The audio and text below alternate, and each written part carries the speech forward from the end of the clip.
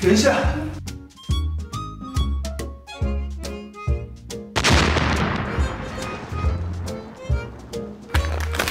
谁准你用小苏打？走开，让专业的来。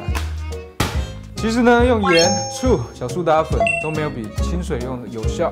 那你用这些东西呢，其实会延长农药降解的时间，所以呢，反而会增加蔬果污染的机会，然后甚至会破坏蔬果的风味。所以用水是最好的，相信我。来，有人问我呢，怎么样清洗才能有效的去除农药呢？其实很简单，用水就好了。那蔬果类呢有分很多种，但是呢清洗的方式大同小异。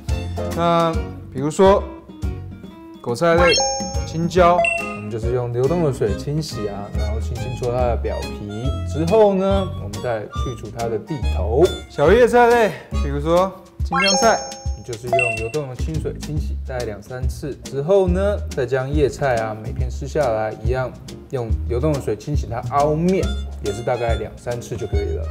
水果，柑橘或柠檬，你要清洗过之后呢，再去皮。除非啊，你要吃掉这个皮，我是不会吃的，因为它有点苦苦的。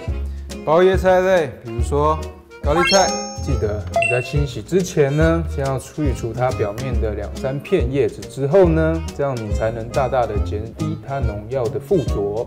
根菜类，马铃薯。除了你要用流水清洗之外呢，最好是消除外面的皮。那你可以把农药啊去除大概99%。再教你一招，蔬果呢一定要先洗再切，这样可以避免切开面受到细菌或者是农药的污染，也可以防止营养素的流失，懂了吗？香蕉，请你吃。